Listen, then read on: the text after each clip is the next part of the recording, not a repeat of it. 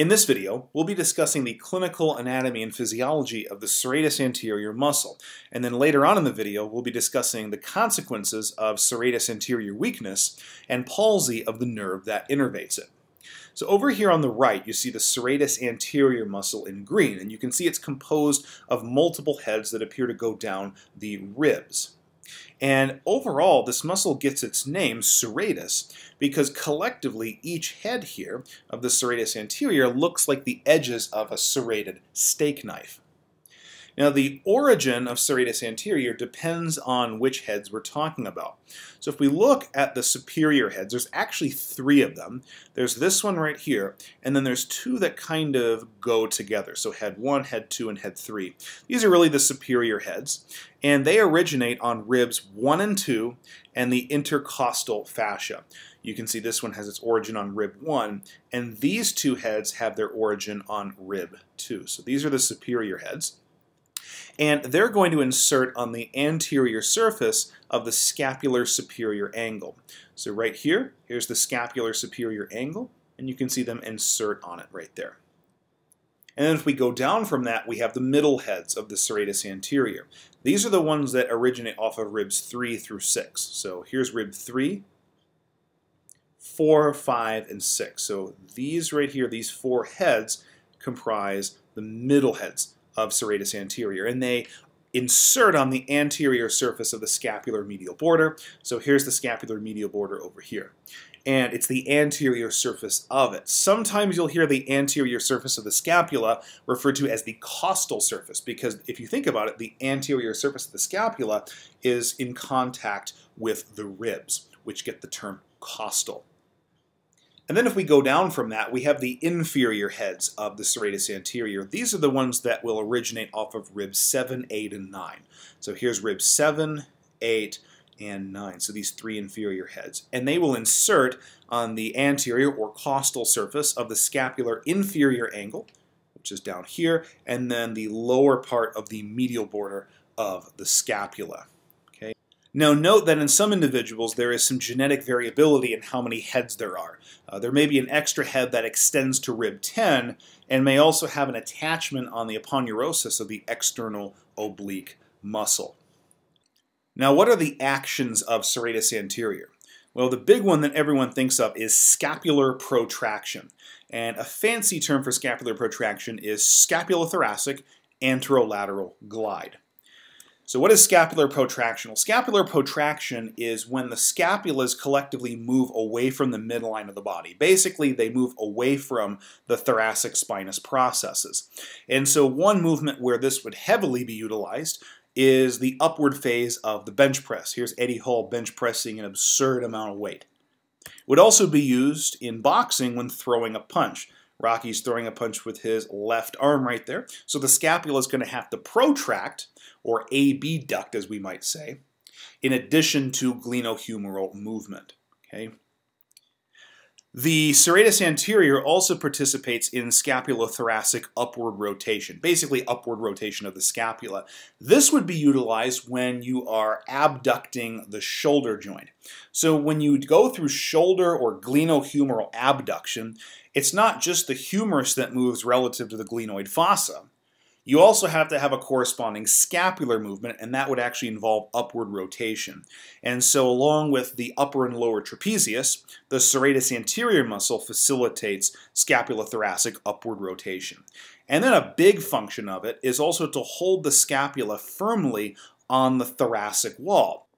And when the serratus anterior muscle is weak, the scapula tends to separate away from the rib cage, away from the thoracic wall. And this produces something called scapular winging, which we will talk about in just a couple of minutes. And then the blood supply to serratus anterior is via the superior and lateral thoracic arteries, and also via the branches of the thoracodorsal artery. The serratus anterior muscle is innervated by the long thoracic nerve, which has contributions from nerve root C5, C6, and C7, and in rare cases, some individuals have a little bit of contribution from the C8 nerve root, although that's uncommon. It's mainly C5 through C7. And you can see those contributions up here in green. Here's C5, here's C6, and C7, and we see they fuse together into the long thoracic nerve shown here in green. The nerve essentially passes over the first rib, and then underneath the clavicle, and then it goes down the anterolateral surface of these ribs, where it gives off motor branches to the serratus anterior. But what happens if somebody has an issue with the serratus anterior muscle itself or the long thoracic nerve that innervates it? Well, they may end up developing a pathology known as scapular winging. And you can see a good example of scapular winging in this picture right here. This person's right scapula is normal. More than likely, they have an intact and fully functioning long thoracic nerve on the right, and their serratus anterior itself is strong on the right, or at least strong enough, right? I mean, we might be able to see a little bit of the medial border, a little bit of the lateral border here, especially if there's a low body fat percentage, but you won't be able to see the scapula too prominently. But if we look at the left scapula, we see a very profound separation of it away from the thoracic wall, and this is scapular winging. And oftentimes it's most noticeable around the medial border of the scapula. Remember that one of the jobs of serratus anterior is to hold the scapula firmly against the thoracic wall. So if the scapula separates from the thoracic wall, you either have weakness of the serratus anterior, or you have some issue with the long thoracic nerve. And that brings up the pathophysiology of scapular winging. As we said before, a person could just have intrinsic weakness of the serratus anterior muscles. There's no issue with the long thoracic nerve in that case, it's just intrinsic muscular weakness, and the obvious treatment choice there would be to strengthen the serratus anterior muscles. But what if there is an issue with the long thoracic nerve? One issue could be palsy of the long thoracic nerve on one or both sides.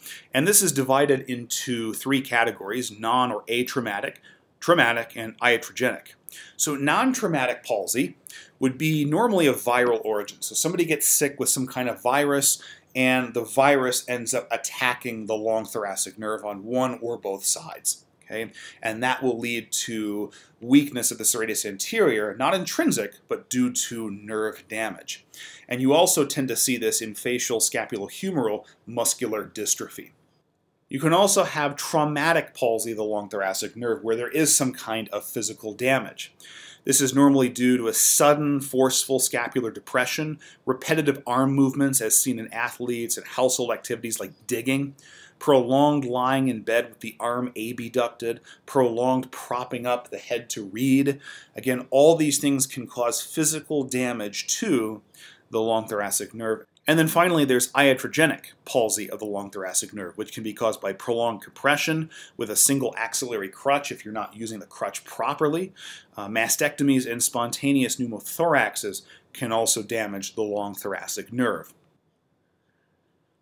And then finally, another issue with the long thoracic nerve may not involve damage at all. Maybe the nerve just doesn't move well as the body moves about different joints. So there's adverse neurodynamics of the long thoracic nerve.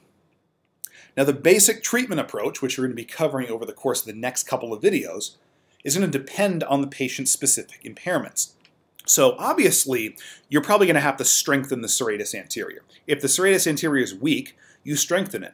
But the patient may also have very tight musculature that opposes the serratus anterior. Maybe some of the scapular musculature, like the rhomboids, are tight. Maybe the pectoralis minor is tight. Maybe the lats are tight. Those don't specifically control the scapula, but tight lats are often associated with scapular winging. And then also, cervical muscles may also be tight. So basically just stretching those tight muscles. And then in addition to strengthening the serratus anterior, we may need to do neurodynamic gliding exercises of the long thoracic nerve. And this would be done if you suspect the patient has adverse neurodynamics of the long thoracic nerve. And again, these treatments I'll be demonstrating for you over the next couple of videos. So hopefully this video gives you a good understanding of thoracic. Thank you for all your support. Be sure to check out my Instagram for cool science and not science stuff.